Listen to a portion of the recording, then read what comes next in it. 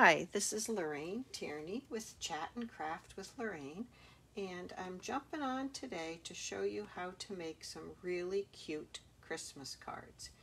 These are just amazing, and they're quick and easy, and I think you'll really like them. Let me just get my volume taken care of. Okay, if somebody can let me know if they can hear me okay. I'm using my headphones today because there may be some background noise, and I want to try to eliminate that a little bit. We may hear some things in the background, people working. So Courtney, if you can let me know if you can hear me. I had some technical difficulties. I was going to try to do this via Zoom again, and that wasn't working. So let me show you what the cards look like. This is my favorite set that I've made in this area. Oh, thank you, Courtney. I'm glad you can hear me. I just love these with the Whimsy and Wonder DSP. And we're going to cut this paper all together. So we're going to make 4 cards in just a few minutes. It's really, really a great way to do it. So that's one set that I've made. And here's another. This is the first set that I did. And this is with the Tidings and Trimmings paper. And I like this, but I think I like the shimmery, sparkly shine of this one a little bit better. And then getting ready to do this today, I decided to do yet another patterned paper. And get these out of the way. I'm running out of room.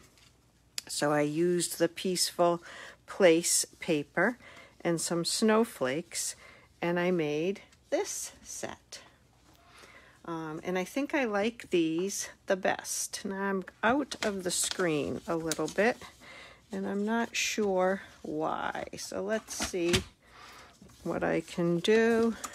Oh, I've got everything pinned down. I'm just going to have to move my stuff up. There we go. Can you see those better? I'm having all kinds of difficulties today. I've got a cord in the way.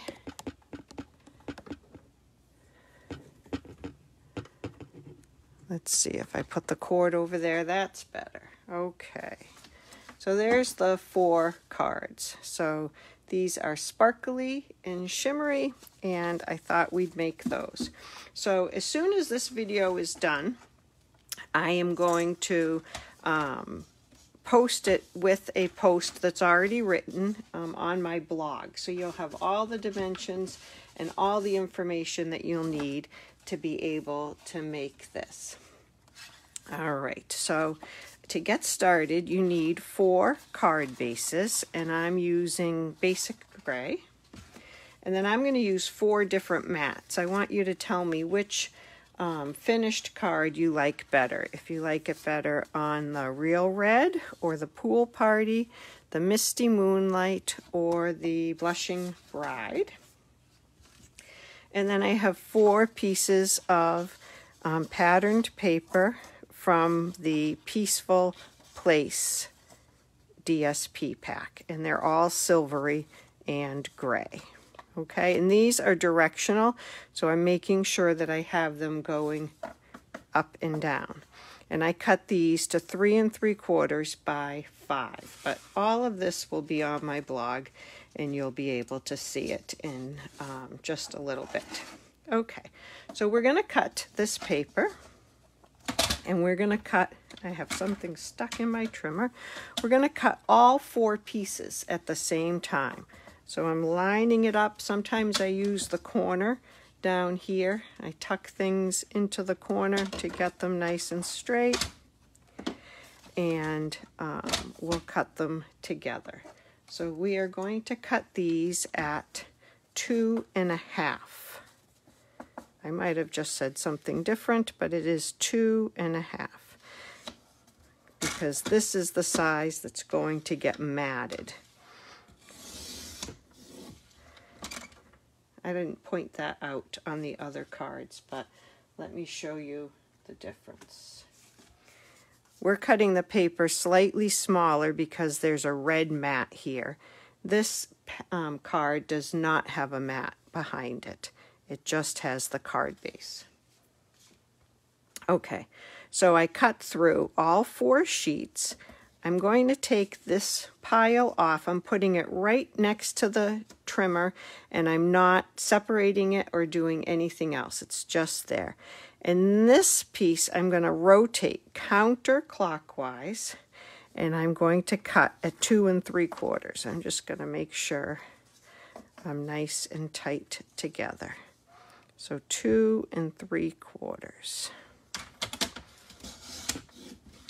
Okay, and now these 2 pieces, I'm going to take them off, and I'm just going to put them carefully, just like that. I'm going to pick this one up, and we cut it like this. I'm going to rotate it counterclockwise. You have to make sure you rotate them both the same way, or your patterns will not come out right.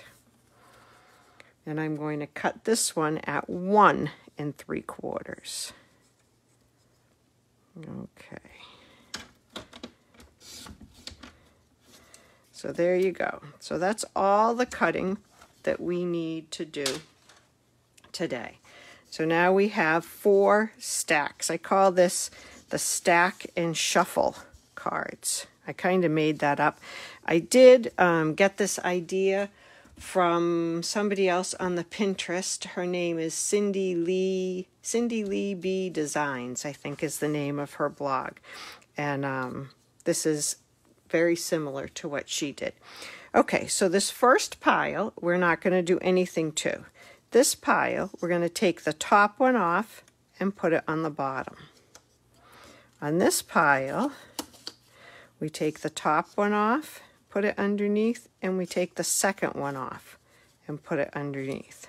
So you can see now we have 3 different patterns showing. And on this one, we're going to take 1, 2, 3, and get to the 4th one. You'll notice that because you're cutting through 4 pieces of paper and pushing hard, sometimes you get a little lip on the edge of the paper. If you do, you can just use your bone folder to smooth that little lip out. Okay, so I'm going to grab a piece or a mat. I'm not sure. I'm going to move these over just a little. Okay, so I'm going to start to put these on here, and these go pretty quickly. All right, so first, and I think you'll want to use the liquid glue for this because it gives you a little bit of wiggle room to get that border just right. There is enough room to leave a border. And as you go around, you're making sure that each of your papers that you see has a different pattern. It's kind of easy to get mixed up and get your patterns out of order or put one down. You can always flip it over. You can always rearrange a little bit. There's usually some way to recover. You end up with a unique creation, not a mistake, just a unique creation. And so these go pretty quickly. You go all the way around.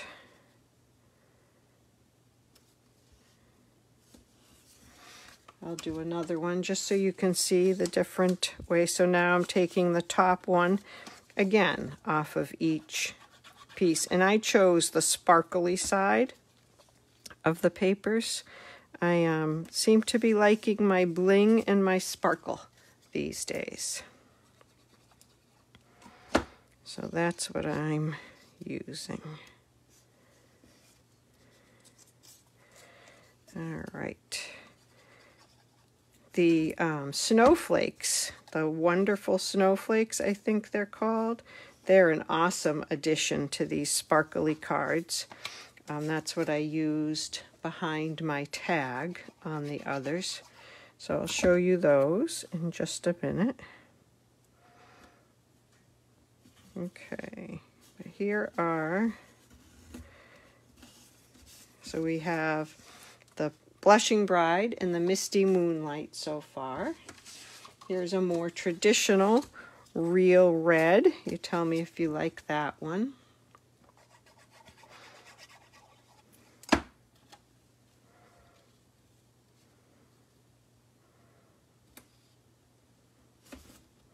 We made these last night on the Zoom class, which, by the way, you're all invited to the Zoom class. Anybody can come. We have people from all around the United States that join us. And we quickly become friends and check in with each other and love to share cards. I'd love to have you join us too. It's every Tuesday night at 6:30 Eastern Time via Zoom. And I always post the link on Tuesdays. And on Mondays, I post what you need to prep to make the card or the project. And that's always on my Facebook page, this page, Chat and Craft with Lorraine. So if you like it and turn on notifications, you'll find out about it. Okay, here's the Real Red. I hope you like that one. And then the last one is Pool Party. I seem to be enjoying making these with the same DSP, but different color mats. When I put the mats on, I was not able to choose which one I liked the best. So you'll have to give me a vote as to which one you like the best.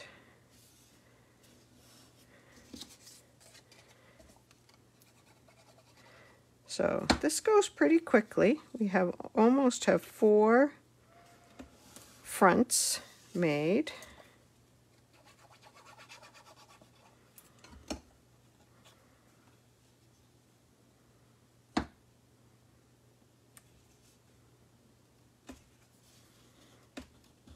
There we go. And now we'll put these on the card bases. So I'll just work backwards here with the Pool Party.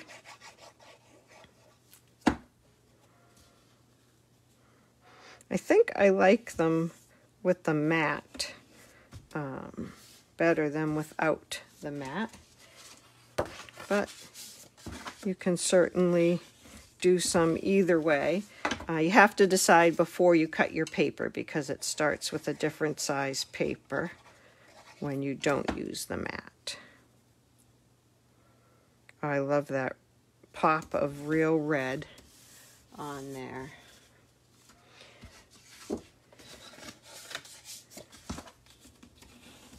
I have probably made about 16 or 20 of these cards since Monday morning. I have really enjoyed putting these together. I guess a lot of my Christmas cards will look like this. Here's the last one. And I'll show you how I did the rest of it. Of course, you'll want to put a piece of white on the inside and maybe another sentiment on the inside. You can get fancy and put a 5 by 4 1/4 piece of the Blushing Bride under your white mat in there. It looks very nice when you do that. All right, so I've made the tags already for all of them except this Misty Moonlight one because I want, whoa, that was not good. I want to show you how I did that with white embossing and how I used the white craft ink to do the embossing. It's a little bit different than using the Versamark. So we're going to use Warm Wishes for a Happy Christmas, and it's from the Best Year stamp set. And we're going to use the white craft ink. So this ink is different than the other Stampin' Up! Inks. It's not water-based, so it doesn't dry as quickly, which means we can use it to emboss. So I've already cut a tag with the tailored tag dies, and now I'm going to put some white embossing powder on that. I'm going to do it a couple of times. Make sure I get it coated, and I have a little bit of a smudge there. Let's see if I can use my take your pick tool to clean that up just a little.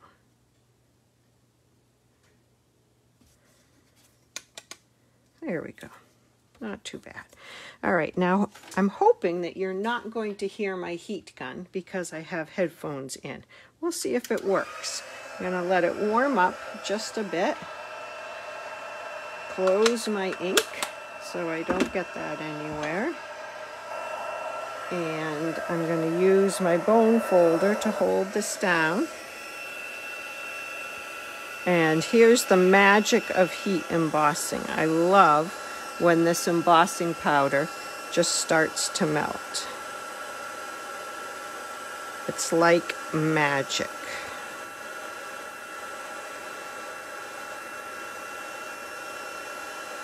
Look at the way that melts. Yay! So cool. So tell me, can you hear the heat gun? Okay. There we go. And then I just recently received some of this mesh ribbon. What's it called? I guess it's just called mesh ribbon. Metallic mesh ribbon. It is so cool. It's like just mesh. It's not really, doesn't have much substance to it. So I'm going to use this as a little pull on this tag. So I'm just going to scrunch it up. It's very soft and airy, it's like filaments, not really like ribbon. Put that there, and then I'm going to use the black baker's twine and just tie it. You could hear the heat gun, but it wasn't too loud. Okay, well, I tried.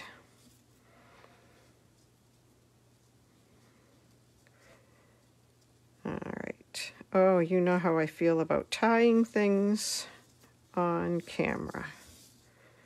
Okay. So I just did a simple knot, and I'm going to cut those little things off. Okay. And now we're going to add one of those snowflakes from the Wonderful Snowflakes. They're so shimmery and shiny. I really like these. And the other side is white. You can color the other side with the blending brushes or your Stampin' Blends. But I like I said, I'm into the shimmer and shine today. So I'm going to get a mini dimensional. The mini dimensional fits great right there in the center. And I'm going to put that on. And then I'm going to use a combination of a glue dot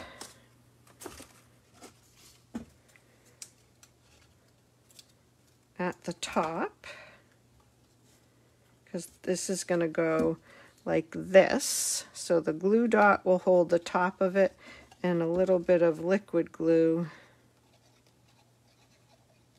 on the bottom of it. I mashed the bottom of that a little bit.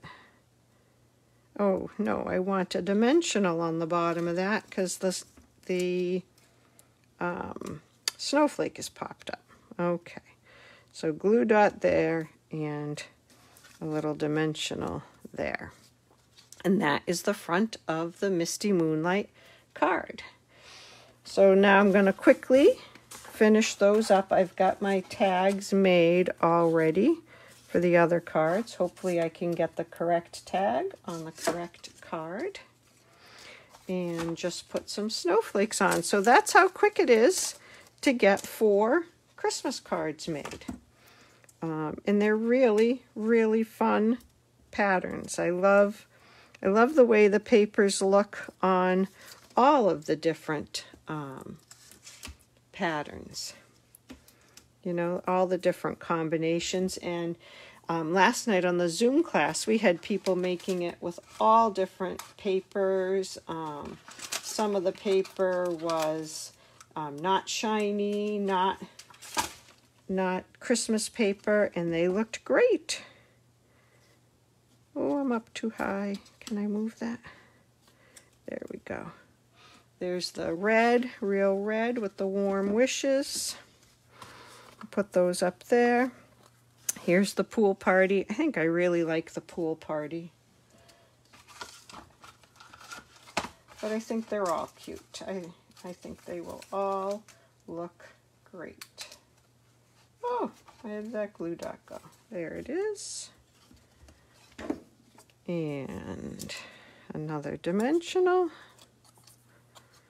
Oh, what did I forget? I forgot the snowflake. I couldn't hear you guys yelling at me, telling me, don't forget the snowflake.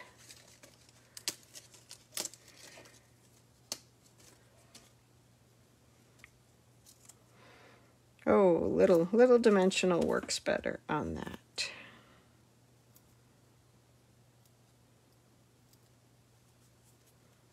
Okay.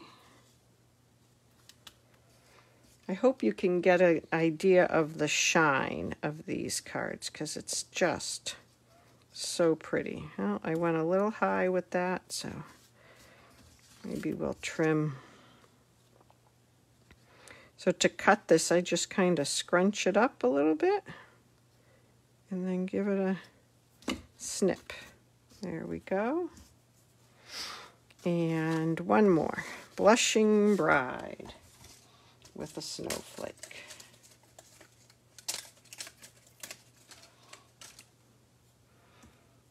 So I would love if you make some cards like this, if you post it and tag me in a post, either tag Chat and Craft with Lorraine or Lorraine Tierney. I would love to see what you make. I think they all look so great. And it's always inspiring to see the combinations that other people make. This one was also inspired a bit. Last night, Debbie made the cards with Feels Like Frost, and that silvery side of the Feels Like Frost paper, and that was really pretty. So there are our 4 cards. I think those came out great. So I hope that you like these. I hope you'll give it a try. I'd love to help you make cards at home. And if you would like to purchase any products or see any more ideas, you should head over to my blog. It's www.chatandcraftwithlorraine.com, and please let me know how I can help. If you'd like to share this video, I'd love that too. Thanks so much. Have a great day. Bye-bye.